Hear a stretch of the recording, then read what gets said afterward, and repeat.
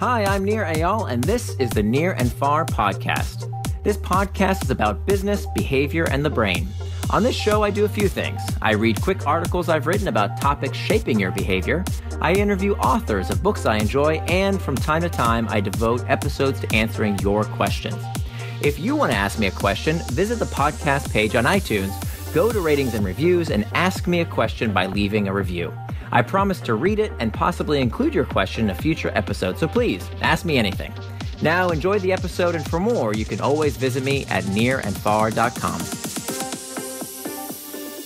How to get people to help each other, online and off.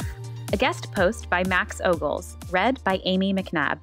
On March 27, 1964, Kitty Genovese was brutally attacked and killed in the open streets of New York City. What makes Genovese's story so tragic is that police later discovered numerous people were aware of Genovese's distress, but never came to her aid. Though the total number of witnesses is disputed, the story stands as an example of the bystander effect, the psychological phenomenon where people are less likely to assist if they know others are around. But there's good news. A 2011 research study showed that the bystander effect can actually be reversed. While it's unlikely you'll witness a murder, the bystander effect can occur online as well as off. Understanding how to get people to help one another is important for anyone building an online community. Let's take a closer look at why the bystander effect occurs and the critical research that shows how to reverse it. The bystander effect.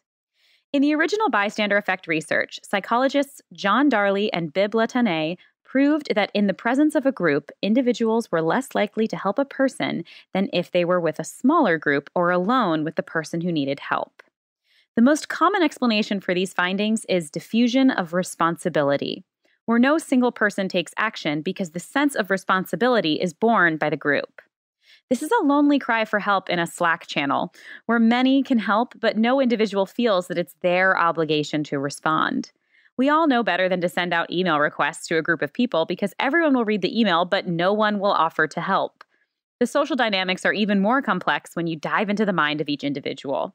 For example, one study found that as members of a group decide whether to respond to a request for help, they first calculate who else is aware of the situation and whether those people have information or abilities that will be more helpful or relevant. For example, when I see a broken down car on the side of the road, I immediately think, I shouldn't stop since I don't know how to fix cars. And I may keep driving, despite the fact that I may actually be able to help by offering a ride, making a phone call, or lending a spare tire. These types of mental evaluations probably contributed to another fatal illustration of the bystander effect, the drowning death of a man named Raymond Zach in 2011.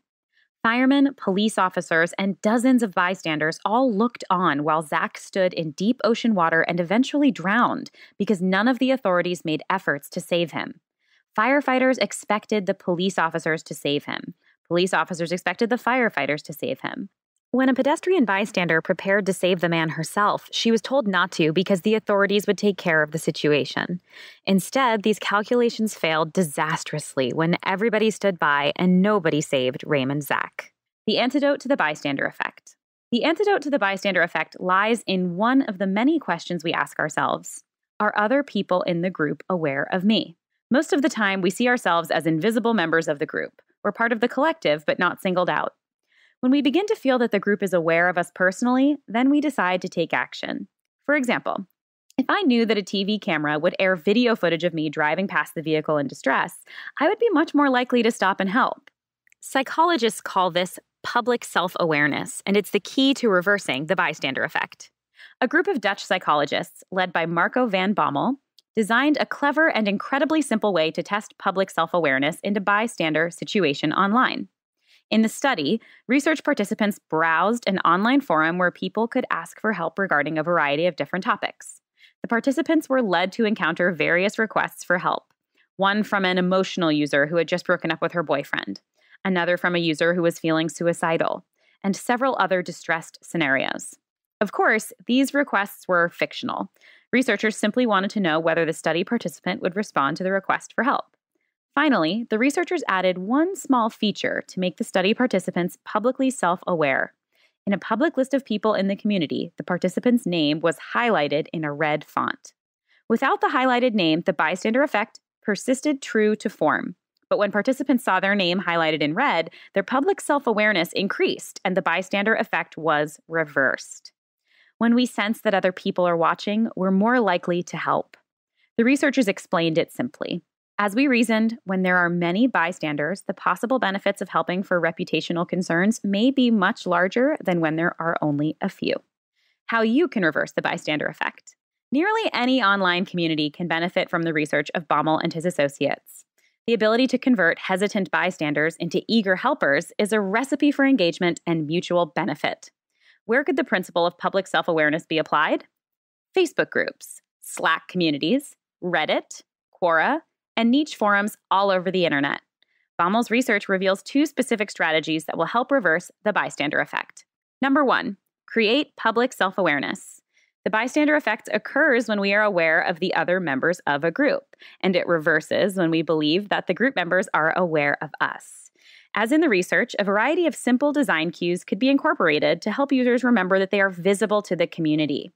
For example, the size of profile images, specific on-site alerts, and font styles can all be used to highlight how users see themselves within the community. Communities can also build features to help direct requests to individuals rather than groups. For example, in many online communities, new users pose questions as they become acclimated to the platform. Here's a WordPress user who asked a question to the support community and never received a response. Hello, I am creating a WordPress site and I need a plugin for gallery like when someone opens gallery images, there should be a form to notify admin that the customer is interested in this image. No shopping cart is needed. While it's likely that many people have seen this question and may even be able to answer it, nobody has taken the time to help. How do you solve this problem? Another community, Quora, addresses these, quote, lonely questions by suggesting specific individuals who may have the expertise to answer the question. If WordPress wanted to improve its support forum, it could analyze the question content, then suggest specific users to contact who have previously answered similar questions. Number 2, tie actions to reputation. As quoted from the research earlier, reputational concerns are a driving factor for bystanders. Perhaps the crowd makes it likely that no one will take action until one person realizes that their good deed will be seen by the crowd.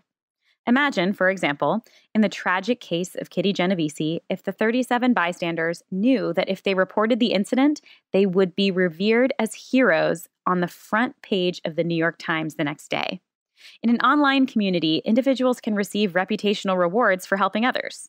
In fact, in the Stack Overflow community, reputation is actually a prominent feature of the user's profile, and there's even a reputation leaderboard for the entire community.